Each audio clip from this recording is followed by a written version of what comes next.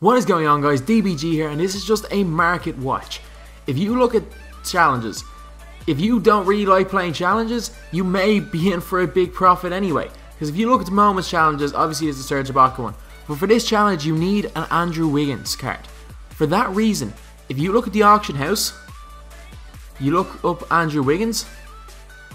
Wiggins was selling for 1k. I'm pretty sure the majority of people that have this game have an Andrew Wiggins because he's a fun card, he's really cheap. But Wiggins is currently going for well over 10k. Because you do get 10k for that challenge. If you want to play that challenge, great, that's 10k for you. But if you don't want to play the challenge, you might as well just sell your Andrew Wiggins. Because why not? It's an easy little bit of money. Or heck, you could even do the challenge and then sell your Wiggins. So if you have an Andrew Wiggins, heck, if you bought a couple of Andrew Wigginses, I don't know, maybe you want to flip them. But yeah, for some reason, well, obviously not for some reason, he's in that challenge. There's a reason why he's suddenly so much. And yeah, you can make a massive profit off Wiggins. For some reason, I didn't even realize why he was so much. I put him up for nearly 9,850. But yeah, win some, you lose some.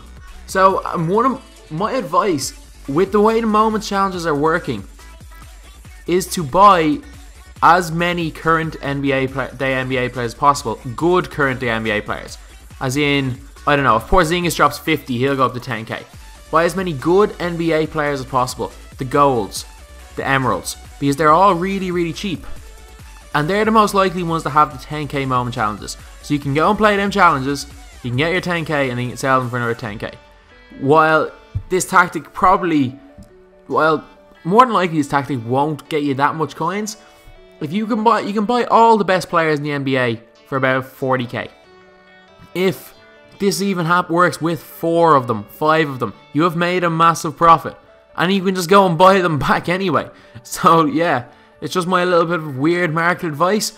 While you might think, oh, you're taking a little bit of a risk, you have the players, you can use the players, you can sell them back at any time. Their values cannot drop any more than they currently are, than they are at the minute. And then if they get a challenge, heck, you've got 10 to 20k free.